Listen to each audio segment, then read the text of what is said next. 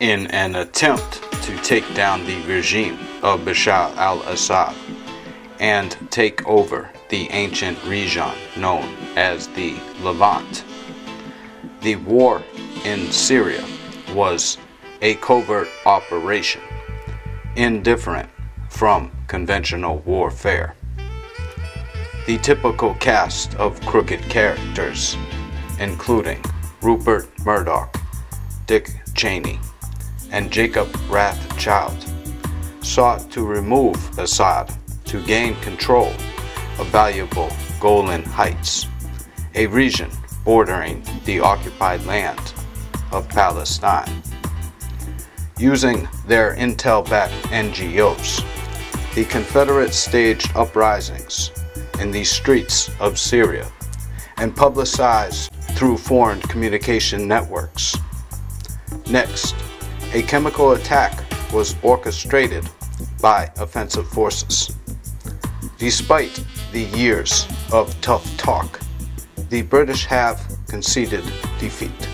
And what about Syria? Where are we now at the end of the year? You can pretty much say now that the regime has won. The attempt to topple Assad has failed. Now, the communication channels have quickly shifted gears away from the embarrassment that took over 500,000 lives. If there should be a revolution, tell me how many souls would be in confusion? If it's a bloody revolution, how many bodies will be eaten by vultures? Our history is long.